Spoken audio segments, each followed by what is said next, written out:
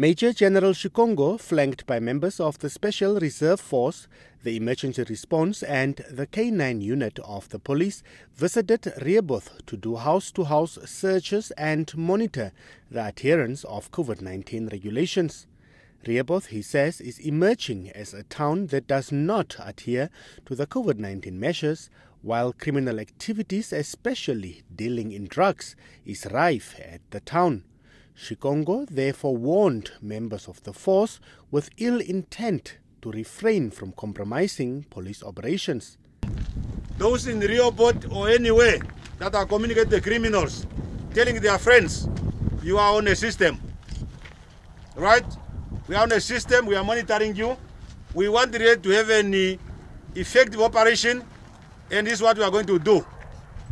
Be police officers, be honest to yourself, be honest with the organization. True to the Deputy Inspector General's word, at the back of this house, the sniffer dog smoked out 28 bags of dacha. Where do you buy it? Supply in Wendell. You know him where? I don't know him very well. But how do you get it? You go to Wendell or do they bring for you? You go to Wendell. You said you don't know very well. You know the house in Wendell? Get each other in the street.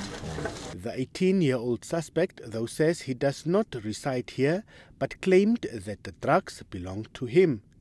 The NBC understands that the owner of the house was arrested last week Friday and asked this gentleman to look after the house. But this suspect exonerates the house sitter and remains adamant that the drugs are his. Both young men were arrested and charges will be laid. We must send a very clear and a strong message to the criminals that Namibian police will not fold its arm. The next stop was at these houses known as hotspots for dealing in drugs, but time spent at the first house has cost the police dearly. Word reached the suspected dealers. Some have locked their property and left, while at other houses the police found nothing.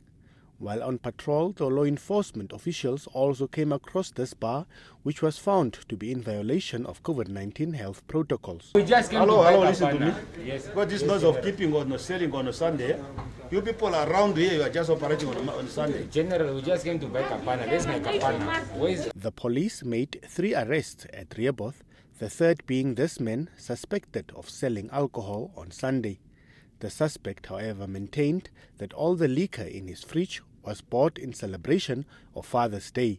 Some Rehoboth residents who spoke to NBC off camera applauded the police for the operation. Emil Sebep, NBC News, Rehoboth.